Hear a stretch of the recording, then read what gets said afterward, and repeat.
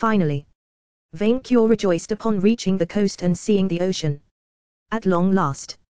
After days of flying non-stop through the desert, the sight of clear water filled him with boundless joy. Watching the sun setting on the water had never felt so pleasurable. This is the inner sea east of the V Empire, Manling Victor said, riding Gorinike with Nightgear behind his back. We're almost home. Is your majesty sure they do not want to tackle that dungeon quest yet? Nightgear asked, a bit disappointed. While definitively fishy, we need more levels and magic items. My horde calls me, vainqueur said. This journey had exhausted him, especially the last stretch. I may be a tireless, beautiful dragon, but I need to feel the warmth of my gold under my claws. Also, the hordes of Icefang and his crew were left unattended. If they had no next of kin to claim them, then he would recover them himself. A rival's memory should never get in the way of profit. I say we should do as many difficult quests as possible, Nightgear argued. Maybe look for artifacts like the legendary plot armor. Wouldn't that help against Odias? You are surprisingly enthusiastic today, Manling Victor said. You're usually more, I dunno, nonchalant. Remember what I told you in Daltonia? Nightgear asked, the chief of staff nodding. I finally have a purpose again, and I've never felt more pumped. I could clear dungeons all by myself. Well, since I can cast 8th tier spells now, I can finally learn decent teleportation spells, Manling Victor said. We can easily do this quest after putting our more important affairs in order. Indeed, since a Dragon Conclave's buffet is the organizer's responsibility, vainqueur explained, Manling Victor's skin turning white. Minion, you fed everyone in time for my bragging day while I ruled a desert, instead of the verdant minion utopia it is today. You can manage. I think your majesty is a bit optimistic, but, well, we have a teleportation network and a Tarask food supply now. I've also received a Scarlet Study report telling me that the Agarthans successfully transported the beast to the Dodocare. Nightgear made a strange face. Can a Tarask reproduce with dodos? Yes. Vainqueur nodded. No, Manling Victor replied, ever pessimistic. Or at least, if they can, I pray that I never see the deed in action. Speaking of a buffet made vainqueur even hungrier.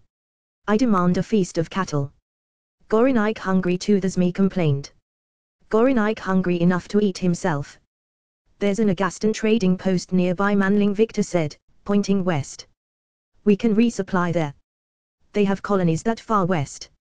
Nightgear asked, crossing her arms. I would have thought that Barin would have assimilated the area already. Nagastan managed to establish a trading route through the dusted remnants of the Sablaris Empire, Manling Victor said.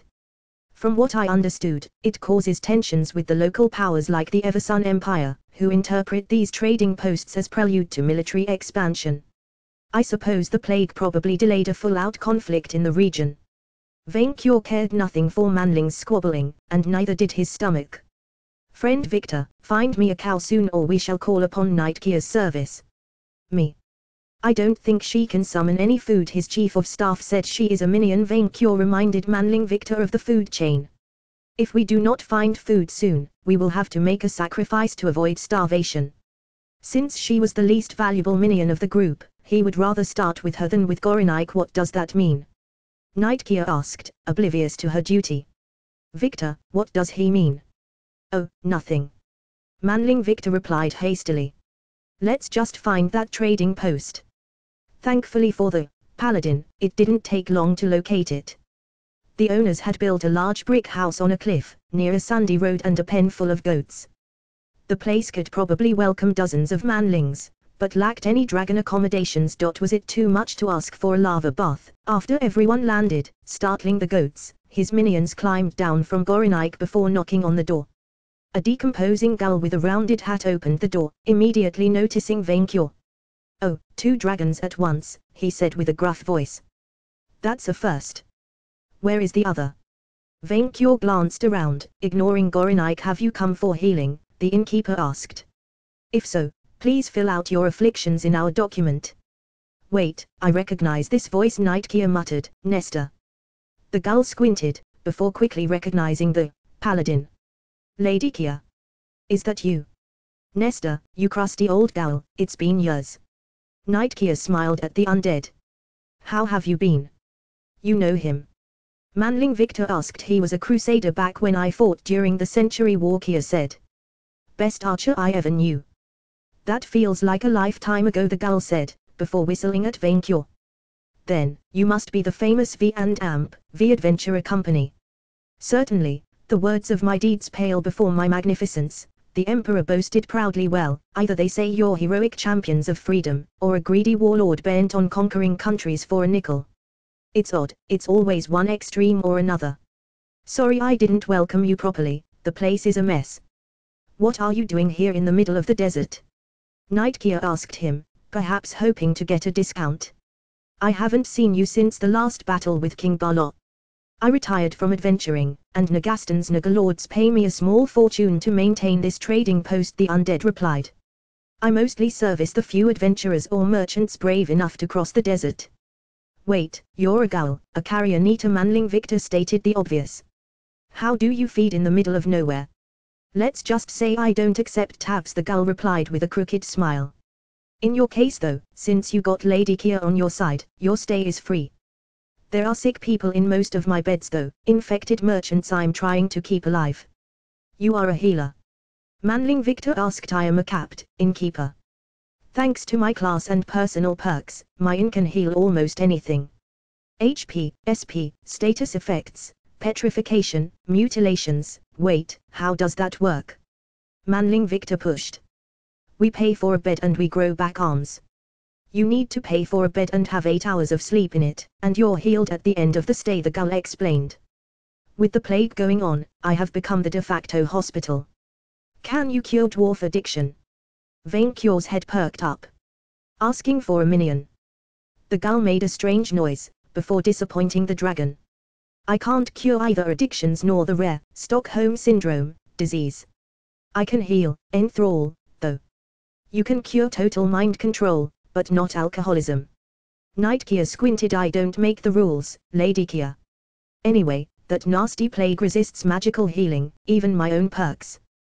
But since I can refresh everybody's HP every 8 hours, at least I can keep the sick alive until we find a cure. I will cast full heal on them, the paladin offered, but much to Vainqueur's confusion didn't ask for a fee first. That would help a lot, but please be wary with them, milady, the innkeeper replied. The infected look normal for days, and then they start spraying infected blood everywhere.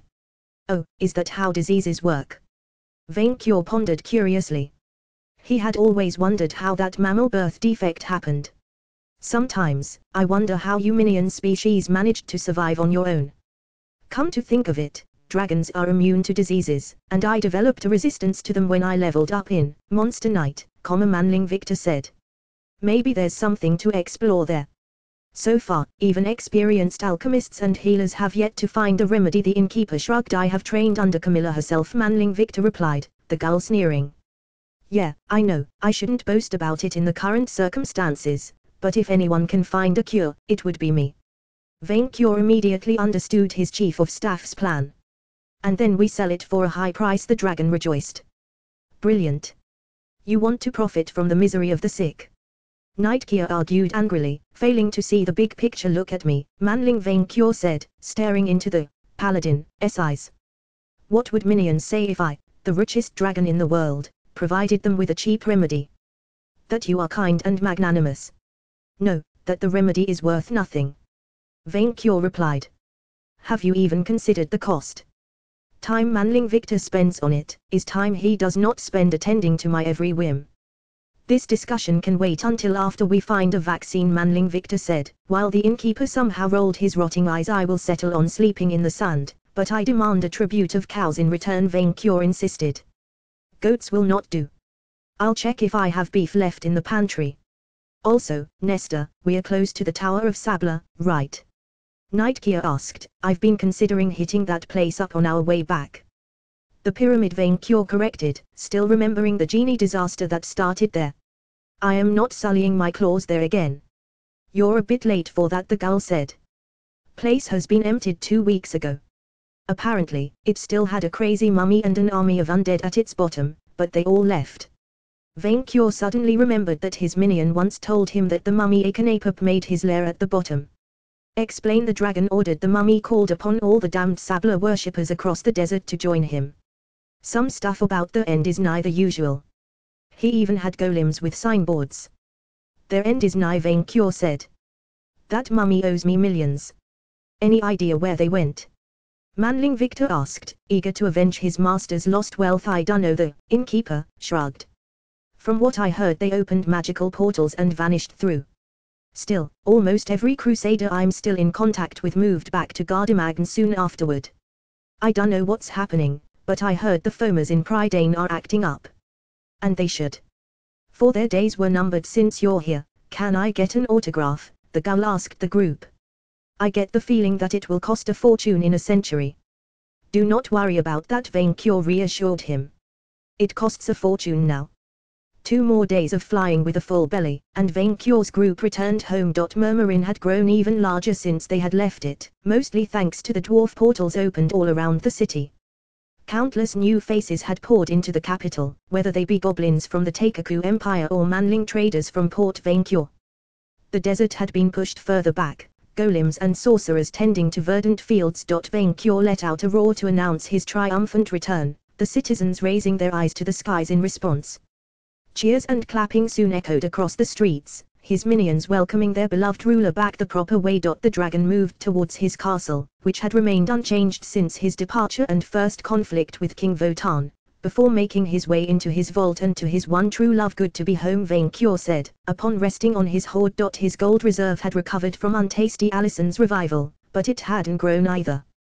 The dragon took solace in the fact that his new colonies would eventually increase its size tenfold. He simply had to wait for the gold to flow. Congratulations.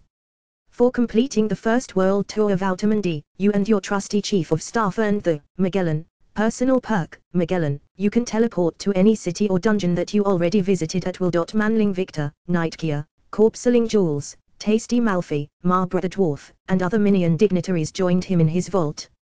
Minions, vainqueur cleared his throat. May the Empire sing my name in joy, for I return victorious. Indeed, Corpseling Jules said, examining a pile of papers. With the new conquests, our resources have increased dramatically. We have already started exploiting Port Vainqueur's remaining naval infrastructures, extracting the Whiskey Sea, and established trade treaties with foreign nations. Our monopoly on the first worldwide teleportation network is expected to double our national revenue for the next year.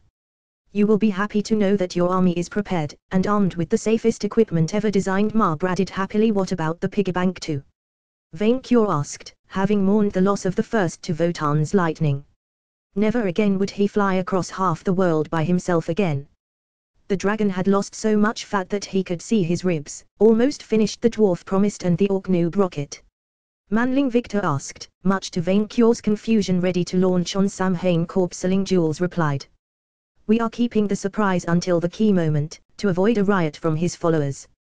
Wonderful, Nightgear said. Can I oversee the preparations? It's not very, Paladin, but it has to be done. With pleasure, Tasty Marbra said. And you will be happy to know that our guiding system and passenger safety protocols have been tested. There are a few negative points to address though, Corpseling Jules said. Namely heaven. The angels drastically cut down their investments in the Empire, and while they still maintain hospitals and schools, Meal's departure is a blow to our administration. Happyland is more than happy to compensate the Empire for this loss, Malfi said hastily while glancing at Manling Victor. For we do not forget our heroes. Nightgear made a face but focused on the real threat. Are we ready to attack Prydain? We can organize a landing on their coasts after Samhain, Corpseling Jules nodded. Then minions, I have a mission for you, Vainqueur said while enforcing silence. You shall spread across all corners of the world, meet with every chief of staff, and have them transmit a message to their dragon masters. All his minions readied himself, waiting for him to enlighten them. The fairies violated the ancient truce that bound our species. They abducted helpless WYRMs to harvest their blood, and escalated to stealing their souls. This cannot stand. El President, activated. I, Vainqueur Knightsman, have already declared war on Prydain, but this is no longer about me. The dragon raised a fist.